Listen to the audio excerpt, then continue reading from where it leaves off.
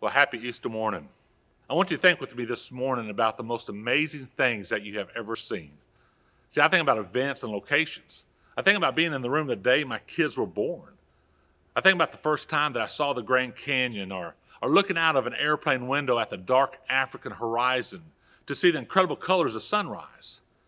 I want you to pause just for a moment and think about your moments in time. And I also want you to think about that dark morning when before dawn, the women hurried to Jesus' tomb. See, what the women found that morning would change the world forever. See, the world's greatest tragedy would be turned into the world's greatest triumph. Our scripture in Luke takes us there this morning. We'll find what was discovered, how grief turned to amazement. We'll see what was reported and how the angel's words changed our perspective on this life here on earth. Finally, we'll see what the women reported is confirmed. So we're going to be looking at Luke 24, 1 through 12 this morning. And as we do that, let me just ask you to do two things. If you will, pause your device, and I want you to pray this morning as we begin our time together in our online Life Group Sunday School class. And pray for these two things today. Now, first of all, thank God for your salvation.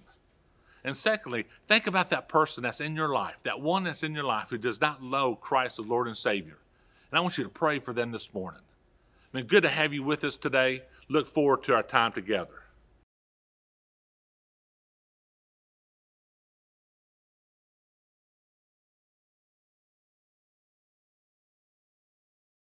All right, well, let me just read to you this morning, chapter 24 of Luke, verses 1 through 3. And the Bible says this: On the first day of the week, very early in the morning, they came to the tomb, bringing the spices that they had prepared. They found that the stone was rolled away from the tomb. They went in, but did not find the body of the Lord Jesus. We're going to be looking at those verses first this morning, but before we do that, let me introduce you to two special guests that we have here this morning. First of all, we have Dave Jackson. He's our Minister of Spiritual Development. It's good to have him with us here today. Secondly, we have Tammy Kirkland. She's our Director of Children and Preschool Ministries. It's so good to have her with us here today. Thank you, Pastor Carl. It's good to be here.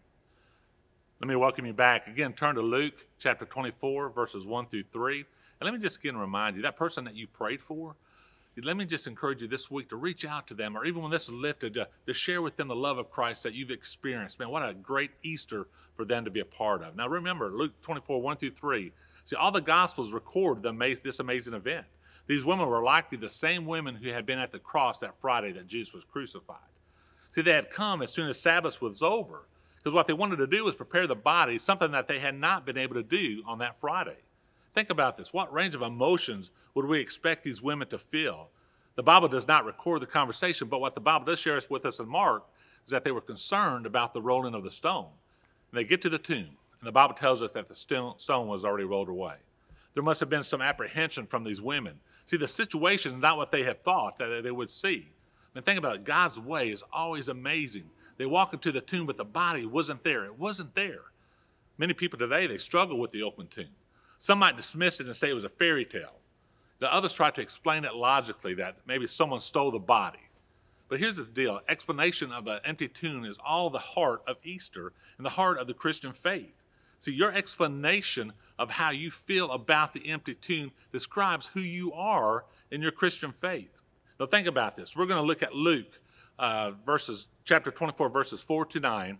And the Bible says this. The Bible says in verse 4, that while they were perplexed about this, suddenly two men stood by them in dazzling clothes. So the women were terrified, and they bowed down to the ground. "Why are you looking for the living among the dead?" asked the men. "He is not here, but he has been resurrected. Remember how he spoke to you when he was still in Galilee, saying that the Son of Man must be betrayed into the hands of sinful men, then be crucified, and rise on the third day?" And they remembered his words. Returning from the tomb, they reported all these things to the 11 and to all the rest. Man, what an amazing passage that we're going to look at. And this is critical in our faith. Dave Jackson, our Minister of Spiritual Development, he's going to explain that to us. Dave, explain these verses to us, if you will. Thank you, Brother Carl. Man, this is honestly one of the most exciting texts for me in Scripture because it truly changes everything. And as we look at this, sometimes it's difficult to remember that these are real people. These ladies that came to the tomb to anoint Jesus' body, they're actually real people. It's easy to read Scripture sometimes and just think they're characters like cartoon characters or movie characters, but these ladies had come to the tomb. And if you could imagine just their thought process coming to the tomb. As they came, they wanted to anoint Jesus. They'd spent the last couple of days watching him be crucified. Matthew tells us that they sat opposite the tomb when they buried him. And the truth is, when they came, they were just expecting to carry out what it was that they had planned to do, just to anoint his body. And this is what's remarkable to me, because there's a practical nature that comes to this. As they came to the tomb, they were probably thinking, man, how are we going to get this stone out of the way? How's this going to happen? And when they get there, when they're met by what Scripture tells us is two men, we find out later that they're angels, but the Scripture says that they were perplexed about what they saw. And this idea of being perplexed is to become filled or have confusion with the lack of understanding. And you can imagine this, when you come to the tomb and all of a sudden, man, the stone is rolled away, and these men, Scripture tells us, these angels, they were dazzling in their apparel. That means it was like lightning. So these men are almost like lightning, and they come to them and they say very clearly, man, why do you seek the living among the dead? And that's kind of an interesting question, because I have to confess to you, a couple of weeks ago, I went home. Both of my parents had passed. My dad died very early, about 52 years old. He died about 20 years ago. My mom died 10 years ago, and this is kind of the anniversary of her death this week. So a couple of weeks ago when I was at home, I went to their graveside. I don't do this very often. A couple of times I went by and just looked at the gravestone, looked at the tomb, and I thought, man, that's what I'm coming here for, is because I'm expecting them to be here. Well, what happened when these ladies came to Jesus? They were expecting him to be there. So the question, why are you looking for the living among the dead, isn't to me an unreasonable question. It's just they have something else they want to say. And this is remarkable. The ladies were in awe. They were frightened, if you will. They were in desperation by these angels. So here's what happens. They ask the question, why do you seek the living among the dead? He is not here, for he is risen. They said, remember how he told you while he was still in Galilee that the Son of Man must be delivered into the hands of sinful men and be crucified and on the third day rise. And they remembered his words. I will say this today on this most celebratory days. Easter, this resurrection of Jesus, is an everyday, every minute thing. I will tell you, they came. We live in a world, first and foremost, that is broken. Man, there is loss. Today, we have to recognize our brokenness and our loss. C.S. Lewis put it like this. He said, and profoundly and succinctly, the death of a beloved is an amputation. If you think about this, these ladies that had walked with Jesus for so long come to the tomb expecting, man, to anoint Jesus. But what's happening now? Something totally different. He is alive. These angels tell him, man, why do you seek the living among the dead? What had happened? Jesus had told them multiple times that he was going to do this. This was going to be the process, that on the third day he was going to rise. And if you see what happened here, it said they remembered his words. I would encourage us today as we celebrate Easter, as we celebrate the risen Lord, that we're reminded that we live in a broken world, that Jesus came to rescue us from that world. That world is broken, it's painful, it hurts, there's loss. But at the same time, here's the great reality that the resurrection changes everything. The empty tomb changes everything. Jesus said, I've come to give you life and give it to the fullest. My peace I give to you, not as the world gives. We know that today, that the world is broken, that Christ has risen. The Bible tells us that he died for our trespasses, but was raised for our justification. Today, we, as believers in Christ, it's like we have never sinned because of what he has done. If you know what happens here, Jesus rose from the grave. So today, wherever you find yourself, whatever loss you're experiencing, may you know, man, that the empty tomb changes everything. And finally, I would say to us this, may we remember his words. He promised us over and over and over that he was going to come and save us and rescue us, and he did.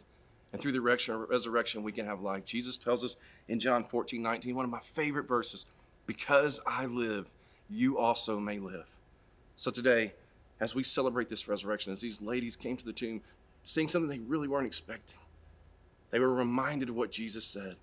They didn't believe, even though the body wasn't there. It took them a little while, but their faith began to grow. And I will tell you this, today, as you and I recognize the brokenness of this world, today, as we recognize that the resurrection of Jesus changes everything, and man, today we remember his words, we will do exactly what these ladies did. They went back and told everyone. Man, Dave, thank you for those verses. What a great explanation of those verses for us. You know, as we look at Luke chapter 24, verses 10 through 12, then we've got to remember, how does the act of remembering connect us to believing? Here's what I mean by that. You know, think about it, that this Easter, with everything going on, as we remember, it strengthens our faith. See, Easter confirms our faith. And in just a moment, Tammy's going to explain those verses for us, and we're going to be reminded, how did the women respond? And remember, we've already had that question. Why are you looking for the living amongst the dead? If you will, read with me, chapter 24, verses 10 through 12. And the Bible says this, and here are the ladies, Mary Magdalene, Joanna, Mary, the mother of James, and the other women with them, telling the apostles these things. But these words seemed like nonsense to them, and they did not believe the women. Peter, however, got up and ran to the tomb. When he stooped to look in, he saw only the linen clothes, so he went home amazed at what had happened. What an incredible verse as we think about this Easter. Tammy, explain those verses for us, if you will. Okay, so here we are at verse 10 in chapter 24. Dave talked to us about the women. Well, it's here that the writer Luke tells us that it was Mary Magdalene, Joanna, and Mary, the mother of James. What's so interesting about women being the ones that actually found the tomb empty is, if you know anything about biblical history at all, women were not considered to be good witnesses. They were not considered to be worthy to be a witness. So biblical scholars will tell you that the fact that Matthew, Mark, Luke, and John put Mary Magdalene at the place of the empty tomb actually validates it more and makes it more evidence. Because see, if they wanted to make it more believable, they would have made men the witnesses. But because it was women, they did it, they wrote that exactly as it happened. And so that's really valid evidence there. So here we move to the part where they run to tell Peter all about it. Well, Peter, if you read in the NIV version, he says this is nonsense, idle talk, whatever. He doesn't believe them because they're women, or just because it's a sparse story. It's just almost unbelievable. But here's what happens. He runs to the tomb anyway, and when he gets there, he sees that the tomb is actually empty. This is the most exciting thing ever. Here's the point that I want to make this morning. If you'll remember that many times when Jesus walked with them, he told them, he said, I'm going to suffer. I'm going to suffer death. I'm going to die. And then on the third day, I'm going to be raised again. They forgot about that, Peter did at this moment. And that's the saddest thing of all that we do. We have this Bible full of biblical truths and full of promises that Jesus made us. And yet when we get in times of distress, we forget those promises. So today I just want to encourage you that he is alive. Just like Pastor Dave said in his moment of talking to you, Jesus is alive. Let's remember all of his promises that he's made to us. And I want to encourage you in that today. And God bless you, Pastor Carl. All right, Tammy, thank you for those great explanations of those verses. Man, as we come to this time, as we come to this closure here, let me just remind you, man, the death, the burial, and resurrection of Lord Jesus Christ, it's for all believers. And let me remind you of that person that you prayed for. Let me just encourage you to continue to pray for that person and connect with them and share them about the love of Christ. Let me ask you a couple questions here this morning. How does the empty tomb impact your life? Think about that this Easter. Live every day like it's Easter. Now, as we think about what's happening here, this time frame that we're in, I want to share a verse with you. At the end of Luke 24, verse 36, the Bible says this, and as they were saying these things, he himself, talking about Christ, stood among them. He said to them, peace to you. And it's a different Easter this year, and I understand that.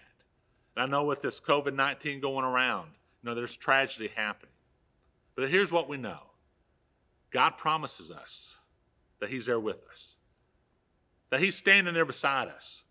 And so my prayer for you this morning as we think about this incredible Easter Sunday, an Easter like we've never had in our lifetime, God says, peace to you. Share that peace with others. Have a great Easter. God bless you. And remember, at 9 o'clock this morning, we have our online worship service. And remember, at 1 o'clock on WMBB, we'll also see the service as well. God bless you and have a wonderful Easter day.